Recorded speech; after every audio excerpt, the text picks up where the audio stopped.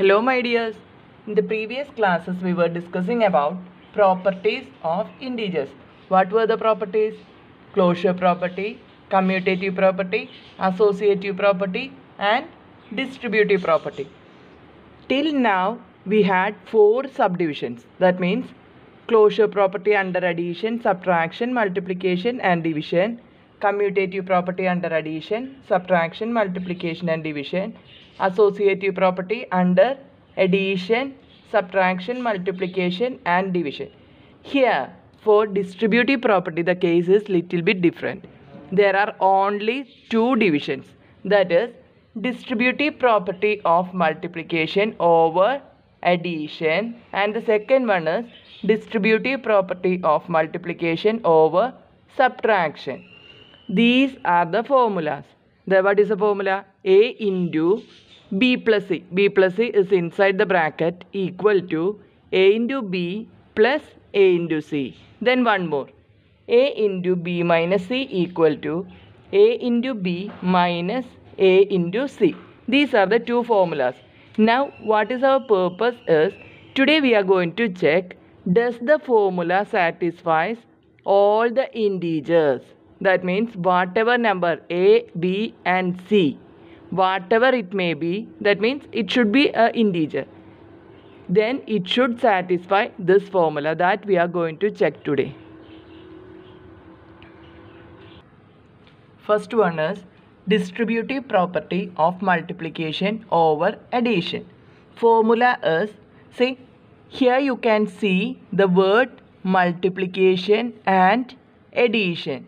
So our formula should also have the sign multiplication and addition. So I am going to write the formula like this. A into, so multiplication, B plus C equal to, here you can see addition, A into B plus A into C. A into B plus C equal to A into B plus A into C. Here you can see multiplication, addition, here multiplication and addition. That's why distributive property of multiplication over addition. So now we can assign the values A, B, C. Just take any numbers from the integer set. Do you remember that basket? I am assigning A equal to 2, B equal to 4, C equal to 3. Okay. So A into B plus C. A is 2. A into B plus C is our LHS. B plus C equal to 2 into B plus C. 4 plus 3 equal to 2 into 7 equal to 14. So our LHS is 14. Now we are going to find out the RHS, that is A into B plus A into C equal to A into B. A is 2. 2 into 4 plus A into C, 2 into 3 equal to 2 into 4, 8 plus 2 into 3, 6. Again the answer is 14. That means LHS equal to RHS. Whatever numbers we are taking from the integer set, it will satisfy this formula. So we can say that integer set satisfies distributive property of multiplication over addition.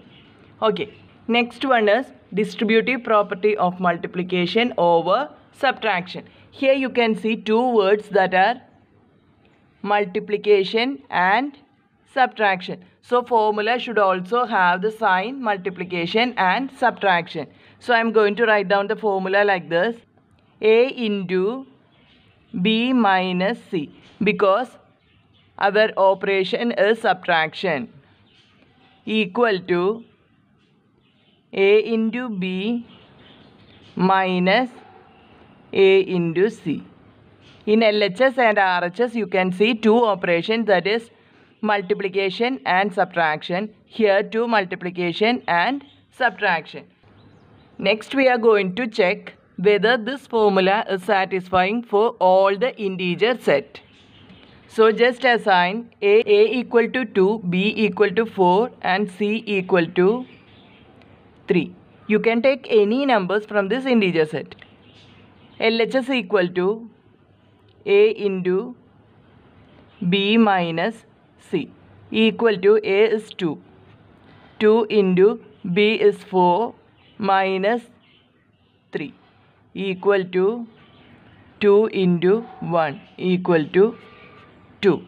RHS equal to A into B minus A into C equal to, just substitute, 2 into 4 minus 2 into 3 equal to 8 minus 6, that is equal to 2. Now you can see LHS equal to RHS. Whatever numbers you are taking from the integer set, this formula will be satisfied. So you can say that integer set satisfy distributive property of multiplication over subtraction. I hope you enjoyed my class. If you have any doubt about this topic, definitely ask to me through comment box. If you like my video, please like, share and subscribe and support me. Signing off, Femy Bijoy from Max Ninjas.